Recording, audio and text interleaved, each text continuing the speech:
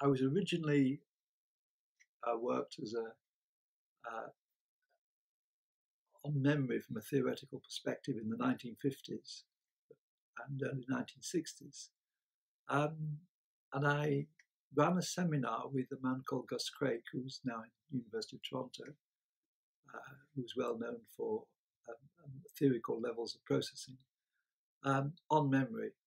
And to this seminar that we ran, a clinician called Elizabeth Warrington used to come along. One day in the pub after we'd had the seminar, she was chatting to me. She said she had a sort of patient who had a normal long-term memory and a completely inadequate short-term memory. I was a disciple of a Canadian theorist called Hebb, who had argued that information was retained over short intervals of time in neural circuitry by reverberating circuits, continuing activity in the same set of neurons or same network of neurons.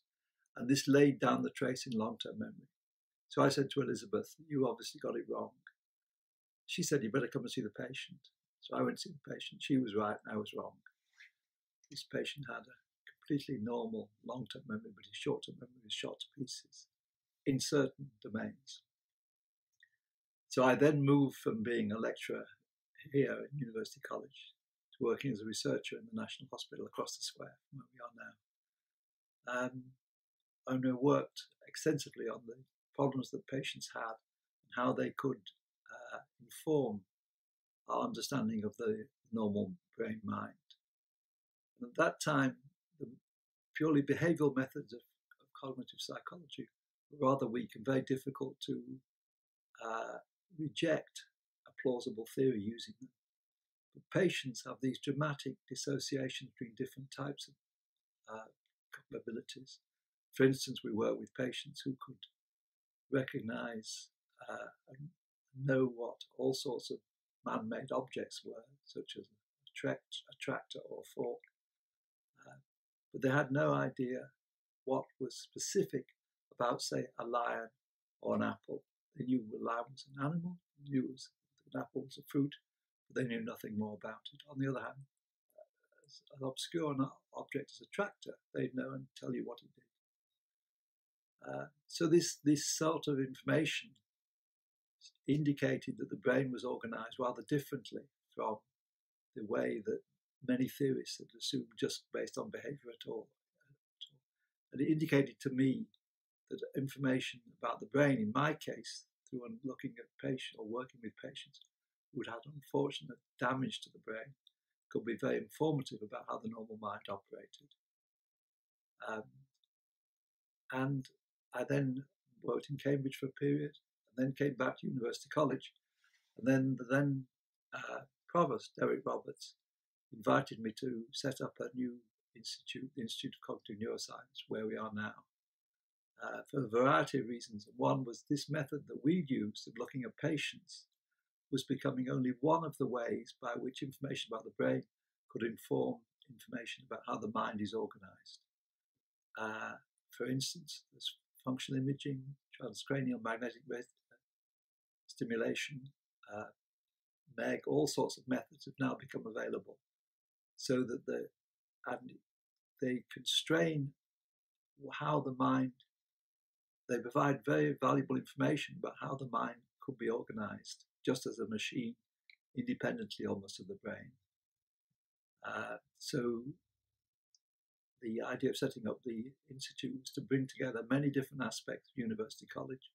We use different types of methods, and because the combination of methods was proving much more powerful than any one by itself.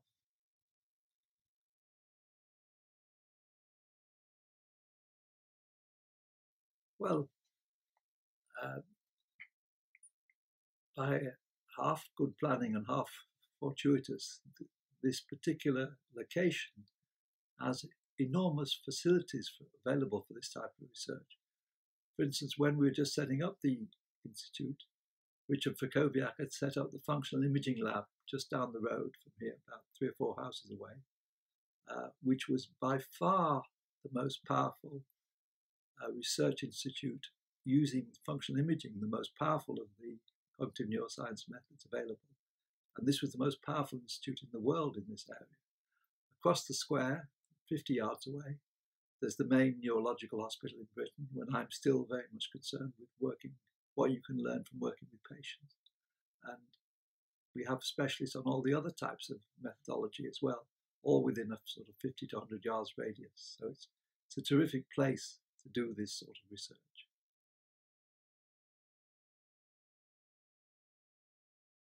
It was, as far as I know, I don't know of any other centre or institute for cognitive neuroscience that was set up anywhere else in the world before the ICN. That may be wrong. We have not looked into the history of it. But there certainly were not many around. And as I said, we had here across UCL an enormous capacity or number of very strong people working in a variety of different areas. So it seemed an extremely attractive opportunity. At the same time, bureaucratically, the way that the college ran at that time was each department was very separate from each other department. There was almost a resistance to collaboration across departments. And a few people, of whom Roberts was one, Krakowiak for another, were very keen to break this isolation of individual departments to form collaborative links. So that there was, from the top, there was a lot of support for creating cross-departmental interactions, which this institute was an example of. In some departments, there was more resistance to it at the time, but now I think it's generally accepted that this type of interaction is necessary. So it was, bureaucratically, it was quite a challenge, but intellectually, it was a very attractive opportunity.